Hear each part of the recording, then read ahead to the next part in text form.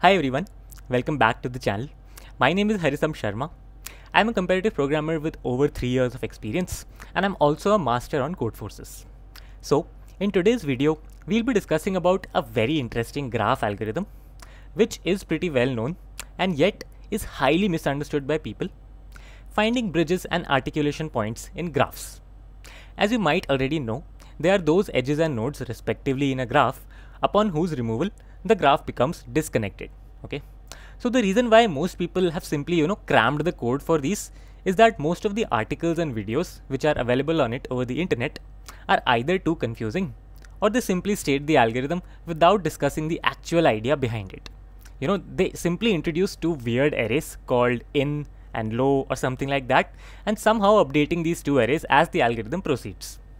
Now, we will be understanding every little detail with a very high level of clarity and using the concept of what is called the DFS tree of a graph. Okay. Now, whenever we do a DFS on a graph, there are some edges through which we visit new unvisited nodes, which are the dark edges in this animation, and some edges through which we visit already visited nodes, which are the light edges in this animation. Okay. So if we only look at the subset of edges containing all of the dark edges, then we will end up with a tree rooted at the node from which we started our DFS. Now this is the spanning tree of our graph, of course, and if we also include the light edges, the structure formed is known as the DFS tree of a graph. The dark edges are called forward edges or tree edges, whereas the light edges are called back edges. Now, an extremely important property of the DFS tree is that back edges in a DFS tree always connect a node to its descendant or ancestor in the DFS tree. Now, this can be very easily proved as well. So, if we pick any two vertices u and v in our graph such that neither of them is a descendant of the other in the DFS tree, and we claim that there is a back edge between them, then while doing DFS, if let's say that without loss of generality, we first visit the node u before v, then we can directly use the edge from u to v to visit v, making the edge a forward edge, and so we have a contradiction. Now that we know about the DFS tree of a graph, we can look at the problem of identifying bridges and articulation points from a different point of view altogether. Now, what exactly is a bridge edge? First of all, it's obvious that an edge, which is a back edge in the DFS tree, can never be a bridge edge. Okay, so this is because even if we remove that edge, the forward edges still form a spanning tree of the graph, and so the graph remains connected. Now let's shift our focus towards the forward edges. So when will a forward edge between u and v, with u as a parent of v in the DFS tree, not be a bridge? Well, it's natural to see that this will happen if and only if there is a way for us to reach from the subtree of v up to u or some ancestor of u.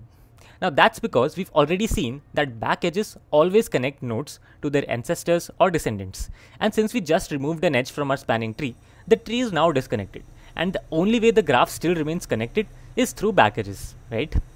So in order for us to check whether the edge from u to v is a bridge or not, we simply need to check whether there is a back edge going from some node in the subtree of v up to u or some ancestor of u.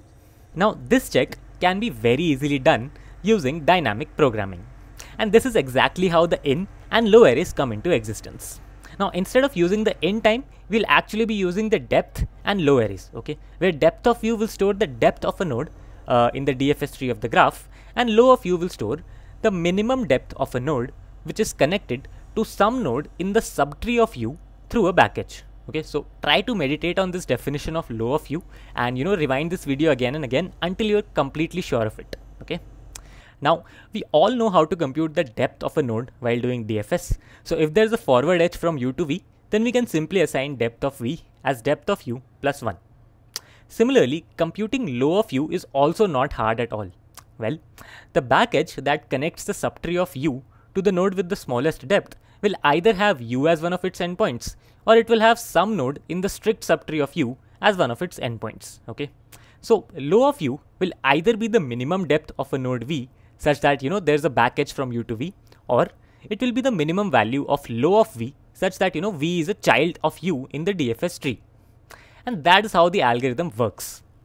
While doing DFS from u, if we get to a node v which is already visited, then we have just encountered a back edge. So we can simply do low of u is equal to minimum of low of u and depth of v. Otherwise, we are at a forward edge, and we can simply do low of u is equal to minimum of low of u and low of v, right? So once both the arrays are computed, an edge from u to v, where u is the parent of v in the DFS tree, will be a back edge if and only if low of v is smaller than or equal to depth of u. Because it is the only case that a back edge exists which goes from the subtree of v up to u or some node which is an ancestor of u, right? And we're done. So that's how simple it is to visualize this algorithm without getting confused with any of the arrays that are defined. Like, all you needed to understand was the concept of DFS trees. In fact, DFS trees don't just help us in finding bridges and articulation points, they are also useful in a variety of graph visualization problems, right? Okay, so we've seen how to find bridges in a graph, but what about articulation points?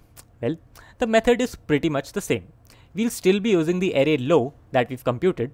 The only difference is in the conditions, right? So for a node u to be an articulation point, it should either be the root of the DFS tree and it should have more than one children, or if it's not the root, then it should have at least one child v such that there is no back edge from the subtree of v up to some ancestor of u.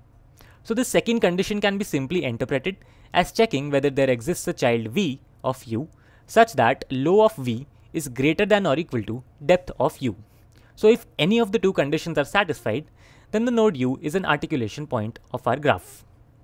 So you now know exactly how the algorithm of finding bridges and articulation points in a graph works, and you never have to rush to GFG or any other website to copy the code whenever you encounter a problem involving these.